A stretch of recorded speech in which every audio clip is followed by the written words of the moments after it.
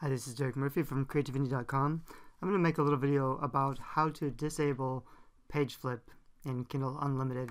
This is an issue because in the fall of 2016, a lot of authors reported a significant drop in page reads, and it was about the same time that Amazon unveiled its page flip program. So the hypothesis was that people were skipping over parts of the book in page flip and it wasn't counting the page reads, so a lot of authors saw a big drop in their income. The solution, even though Amazon might have possibly fixed it on a case-by-case basis, some authors I think are still reporting a drop in page reads, but basically we don't know what's happening with Amazon. So when this page flip is enabled, some authors think that might be dangerous and that it might earn more money if you're in Kindle Unlimited if you disable page flip. That's not a very easy thing to do. I found a solution that I think works, so I'm going to test it out. It's a little technical.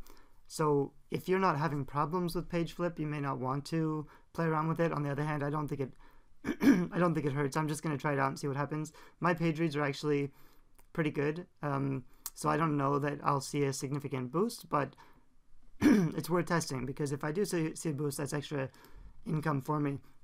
So the basic thing that I've seen work, and I heard this from Juto, Juto is a book formatting blog, and then I heard it from another author friend of mine, and she made a little post which I'll link to down below. So what I want to do is I'm going to open my EPUB file in Sigil. Sigil is a ebook formatting software, and you can get into the code view and edit the code, which makes it helpful. Normally you don't have to play with the code. I have an online conversion tool at publishexpress.com where you can upload your Word file and it will just work. But in this case, you need to access the code, because we're going to add a little bit of code. This is this mermaid picture. I'll show you. The idea was to take this JPEG and turn it into an SVG file, which is kind of like a code graphic. So I used an online converter tool, which is,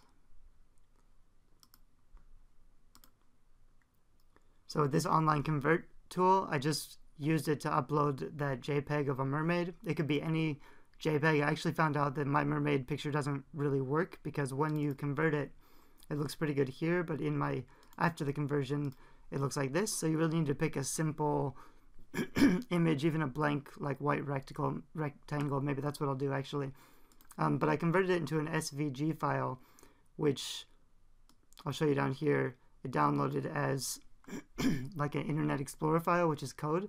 So if I open that code up in the text editor, oops, that's what it looks like in the internet version. I could probably go to view page source, but basically it's a bunch of code. I'm actually going to just open this up as a text file with Notepad, and it looks like this. So I'm going to copy all of that code into my ebook, which I already did here. I just went to code view and I pasted it all in. So now when I save this file as an EPUB and I convert it to a MOBI file by dropping it into Kindle Previewer, I can upload that to Kindle, and it should break the page flip, so that on my Amazon page it doesn't show page flip enabled anymore. That's what I'm going to test. I don't know whether that will actually boost my page reads being in Kindle Unlimited, but if it doesn't, I can just set it back to the original file, and it doesn't really hurt anything. And I want to see if this method actually works to disable page flip, which I think a lot of authors are searching for. So I'll put some links and notes in a blog post and link before the video, because I know this is pretty high-tech stuff, or just a little bit more advanced book formatting stuff. But you could probably also just get a book formatter to do this for you if you have someone who does your ebooks. Thanks, bye-bye.